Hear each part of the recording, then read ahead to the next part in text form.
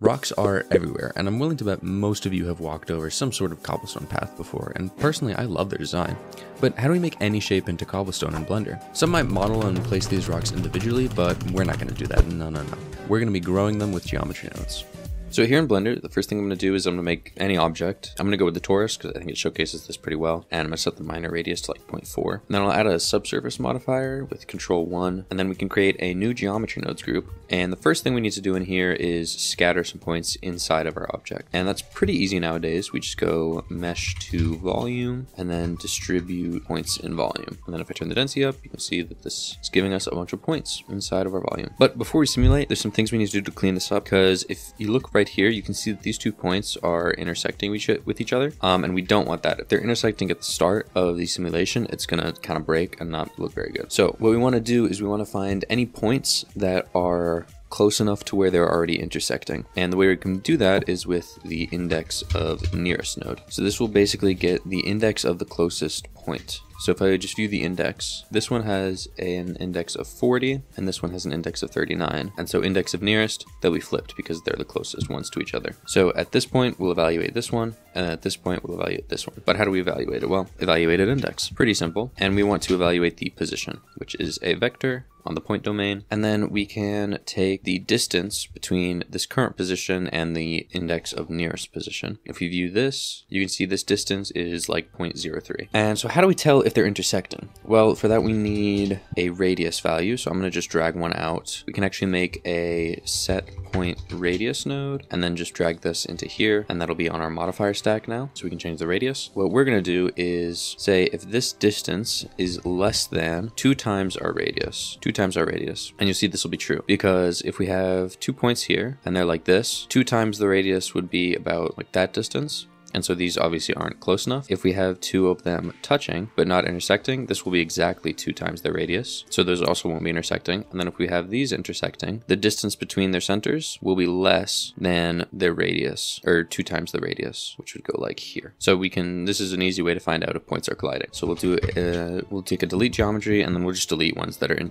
intersecting. You see those points are gone. So that's very nice. Let's put this in a frame. Also put this in a frame. So now we need to turn these points into actual spheres. So we can just take an instance on points and we'll instance an icosphere because it has a very even distribution of points, subdivision up. And then we can just use the radius into the scale on this instance on points. And so that looks good to me. The next thing we need to do is realize these because we want to actually be able to interact with this geometry. And then last thing before we simulate is we're just gonna take a store named attribute node, set to vector, and we'll call this vel. For velocity, we want this to be the normal vector of our icospheres. And we can scale this by like 0.01. The lower you put that number, the slower your simulation is going to go, but the more accurate it will be. And so I'm just going to put this stuff in frames, and then we can make a simulation zone and do our simulating. So the simplest thing we're going to do is just take a set position on the inside of the simulation zone and offset it by the named attribute that is our velocity. And so if we do that, you'll see these are growing, but they're not intersecting with anything yet. And to do the intersections, it's going to be pretty similar to what we did back here with the index of nearest, but we're not actually going to use the position. We're going to do something a little different. You can use the position if you want, totally, but this is also a different good technique you can use for stuff like this. So what we're going to do is we're going to take an index of nearest, like we did last time, and an evaluate at index node, but this time we're going to set it to integer, and we're going to evaluate the mesh island index. And if you don't know what this does, it's pretty simple. This just gives us 1 value per mesh island, which is just like each individual unconnected piece of geometry.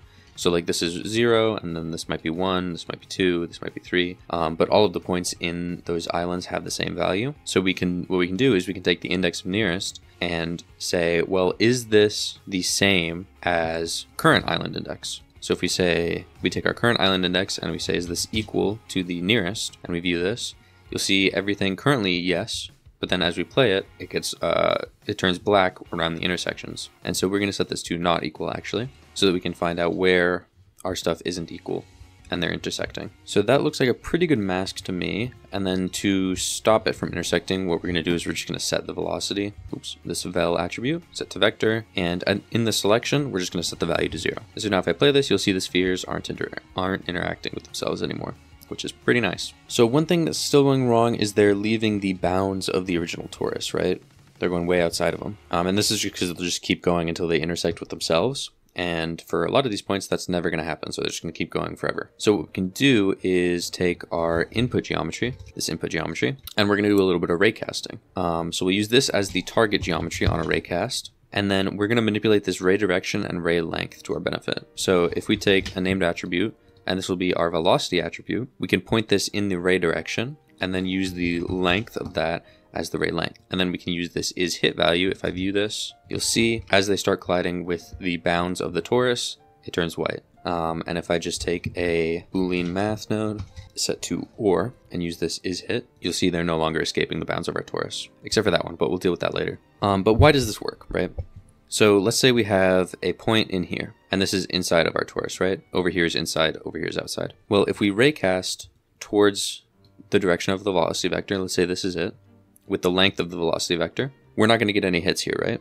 So that's fine. We keep going. We move our point here by the velocity, and then we do it again, but this time it collides with the surface. So we can just cancel out the velocity. And if you don't use the length, then it'll just keep going forever, and it'll basically always be hitting. But with this method, we can just basically trace where our point will be in the future and say, hey, did it collide with the surface? And if yes, then we stop its velocity. So I'll just put this up here, and I'm going to hide the unused sockets with Control H on that. And okay, that looks good. Frame this up. But what is going on with this thing down here, right? Why is it escaping? Well, if I take our input geometry and I join it with our simulation, you will see why. So at the start of the simulation, this icosphere is already outside of the torus, right? So it's not going to collide with it because its velocity is pointing away from the torus, right? At the start of the simulation, its velocity is pointing this way, so it's not going to collide with it. So just keep going forever. There's a couple ways to fix this, but I think the easiest way is to just come back here at the start where we did our culling to make sure there's no self-intersections, and we'll just take the input geometry and get the proximity to it with a geometry proximity, and then we can say, is this distance less than the radius? And if so, we can take a Boolean math node, set to OR, and we'll also delete that. And so now there shouldn't be anything coming out of our mesh. So this is looking pretty good, except it kind of isn't. This doesn't look very good, right? We're pretty much going to fix that with post-processing. I'm also going to up the subdivisions on this icosphere a little bit. That will make it less performant. For me, it still runs on real time on this, but it will make it a little less performant. But most of this is going to be fixed with a bit of post-processing.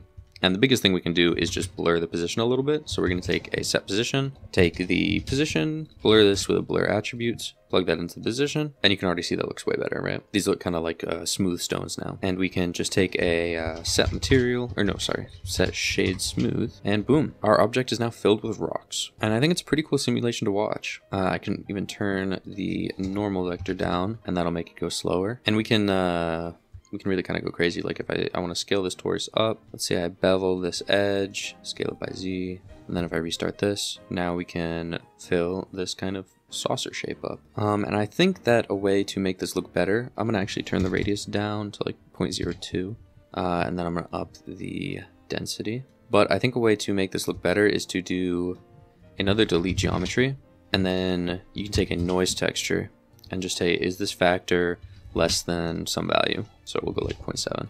If I plug this into the delete, maybe 0.7 was too high, like 0.6. And then I'm going to turn the scale of this noise down to like 2, turn this down. And now you can see we get patches of areas that are empty. And then when we do the simulation, that will result in bigger rocks in those areas. And you might see with this increased radius, there's actually a chance. So you can see some of these are escaping like was happening before. You can fix that in a couple of ways.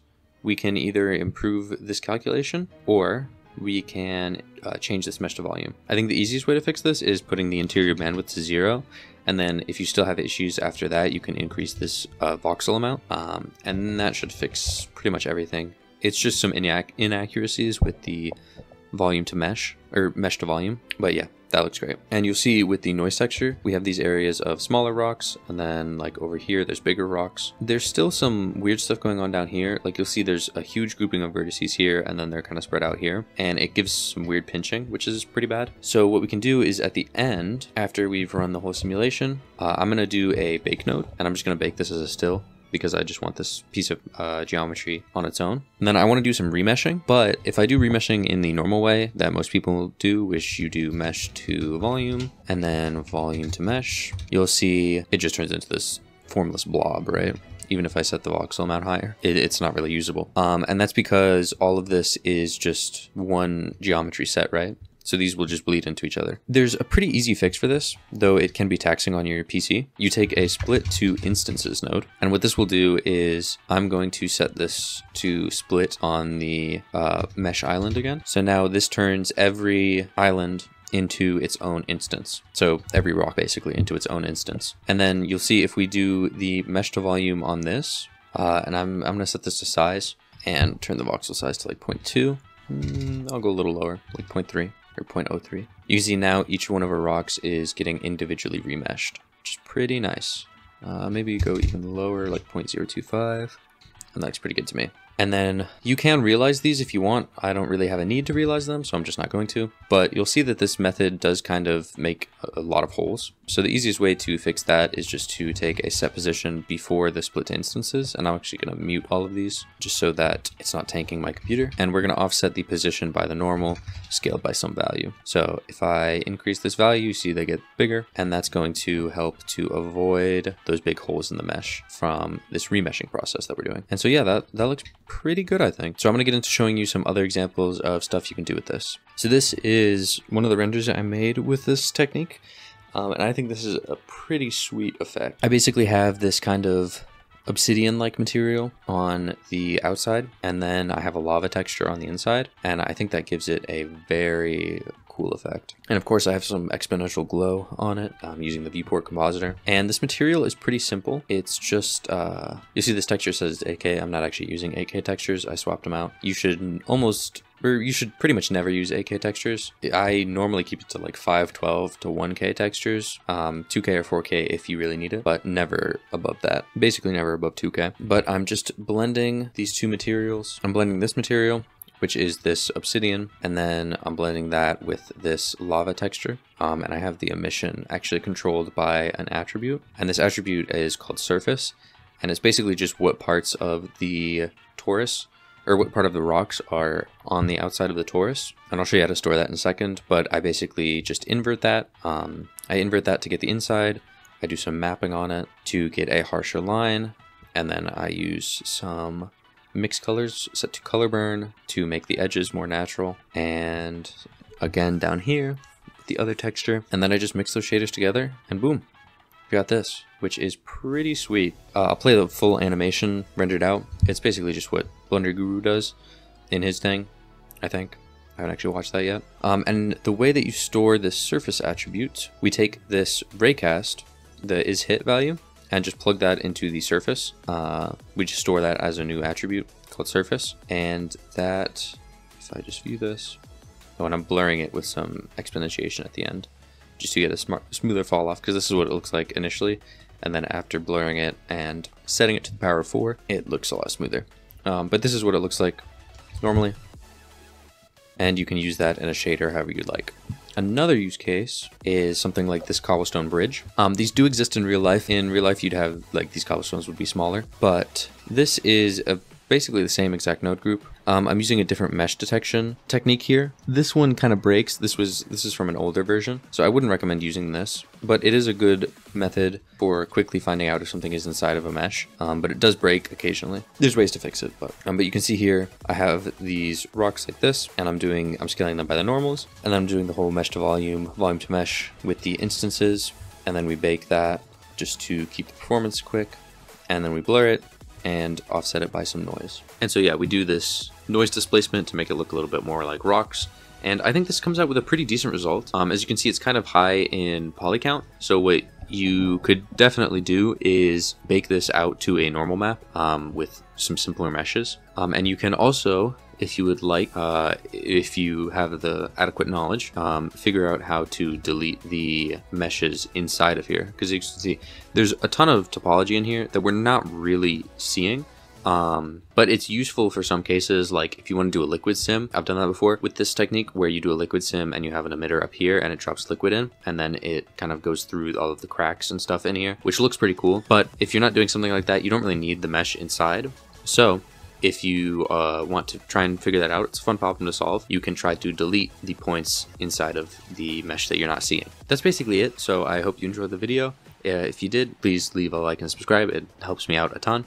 I hope you enjoyed the video, I hope you learned something, and see you in the next one.